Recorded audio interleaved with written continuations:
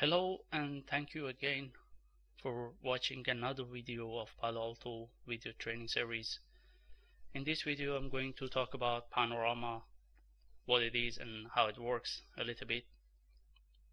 As you might already know, Panorama is the management station or management platform of Palo Alto Firewalls. So basically what it does is it gives you that kind of central management point of view, so you can register all of your firewalls to the Panorama, and you could, rather than going through different interfaces of the firewalls, if you have a range of firewalls, let's say if you have 50, 60, 100 firewalls, you don't have to go to each individual to set them up. You can have a single management interface for all of your firewalls and manage them through that, as well as it gives you features to create templates and things like that, so you can create a template for a range of your firewalls and push it to the firewall, so you don't have to set up the same policies individually on each firewalls. It also is a central point of logging and monitoring for your firewalls as well. So basically you will receive all of your firewalls logs and data on on Panorama, and you can review the logs, and you can have that kind of a global visibility on your Panorama rather than viewing individual firewalls. So for this exercise I have set up two devices. There are two virtual machines. Panorama is again a virtual machine, so it's an OVA file. You can download it. I can provide the download details on the discussions section of the training, so you could go ahead and download the Panorama OVA file. So it's again a virtual machine. All you need is a VMware, and you could basically import that OVA into VMware and you'll have your Panorama up and running. I have already done this. I've got two devices up and running. One is firewall, which is a Palo Alto firewall, again the same as what we've been discussing in the previous videos. The IP address is 192.168.253.20. That's the management IP address, and I've got the Panorama with the IP address of 192.168.253.10.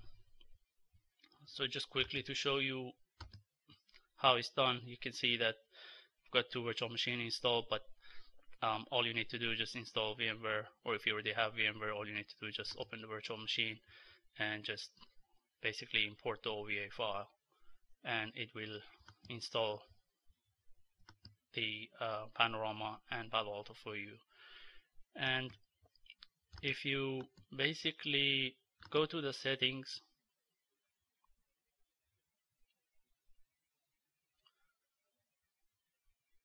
sorry, just quickly, so I think it's not letting me to change that because I've got them open somewhere else. So I'm just going to go there and show you the settings on the actual machine itself. So if you go to virtual machine settings, so you can see basically it will do all these configuration for you automatically. But what I've done, I've got one of these network adapters, which is the management interface of the firewall, connected to VMnet 1 because I want to be able to use the web interface through my PC. And I've got 192.168.253.20 and the firewall.10 on Panorama. And on the actual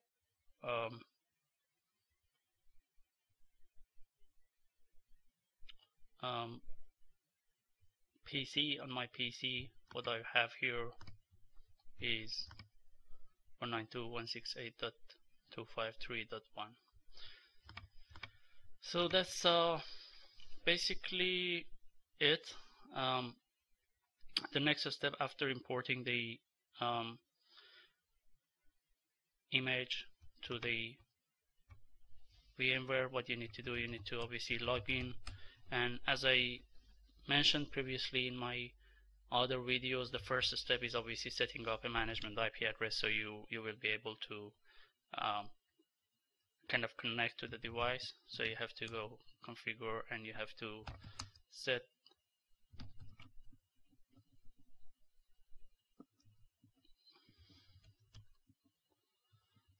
device config and system IP address. So you, for the firewall, we have set up 192.168.253.20 and net mask of 255.255.255.0. So that's basically what we've done on the Palo Alto firewall, and exactly the same command will do the same job on your Panorama. So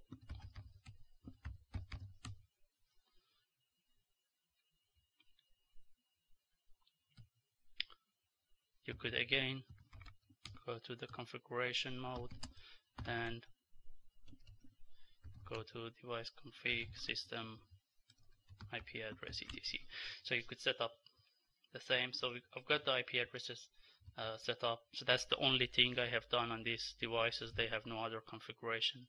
So if we try to log into the interface, so you can see got 253.10, which is basically my Panorama. So I can log into it with the default username and password. So it's obviously prompting me not to use the default username and password. That's fine.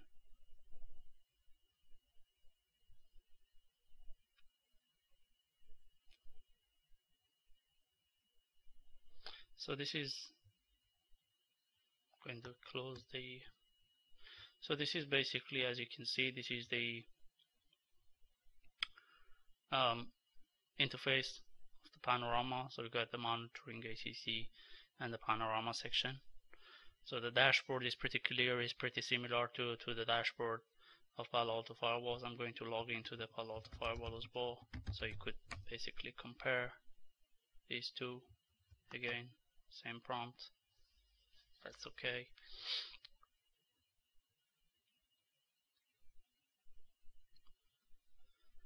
Okay, so you can see there's a similar dashboard here as well. So you can see there are more tabs obviously on Palo Alto Firewall, less tabs on Panorama, but that's because we don't have any device registered and we don't have really any template created yet.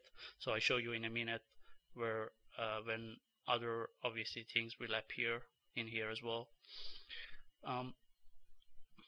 So the dashboard tab, as I said, pretty similar, pretty generic stuff. Device name, IP addresses, logs and stuff you could see here. First thing we want to do, we want to basically register our firewall here with Panorama. So to be able to do that, we have to go to the Panorama menu, and you see there is a section for manage devices in there. So we just click on manage devices, and what we need here to be able to add a new device is the serial number of the device. So what we actually need, we need the serial number of the virtual machine. However, if you're testing on virtual machines, your virtual machines, they don't really have any serial number unless you get them registered and you have a license, valid license for them. So you do need a trial license from Palo Alto to actually have a serial number on virtual machines. Otherwise, they won't have a serial number and you won't be able to do these. It should be pretty straightforward. So if you ask them, they should be able to give you like 1 month or 2 months trial anyway. So that shouldn't really be a big problem. So we go to find the serial number. We go back to our firewall here, and we just close my Okay, so to be able to see the serial number, you can see on the dashboard of my firewall, I have serial number right here. So I'm just going to copy that and just go there and paste it. Okay. So you see the device is added, but obviously is not connected because our firewall doesn't know about the Panorama yet. So we go back to our firewall. We go to device configuration. And you see there's a section for Panorama settings, so we just click on that and type the IP address of our Panorama, which is the 10. So we commit the change here, and we go back and commit the change on our Panorama as well. So when you're actually committing a change on Panorama, it gives you multiple options to commit a template, or to commit the change to multiple devices, or to commit it to Panorama itself. So in this case, we would just want to commit it to Panorama itself. So we just wait for the configuration to be completed. So that's done on the firewall. Just go and check the Panorama. So that should be pretty much all we need to get the firewall registered with our Panorama management station. So it's pretty simple, nothing really rock science. It is a very simple process. So you see my device got connected. So I have basically the device IP address and the device serial number, and the status shows as connected. So that device is essentially being managed by Panorama right now. So I can pretty much do all the changes that I need through the Panorama interface rather than doing it on the device itself. So if I just click on here, so you should be able to see a list of all of the devices that you have and templates that you created and all those kind of things. So you can see that my device is just right there. So if I click on the device, it will actually try to connect to the device, and it will try to basically manage that device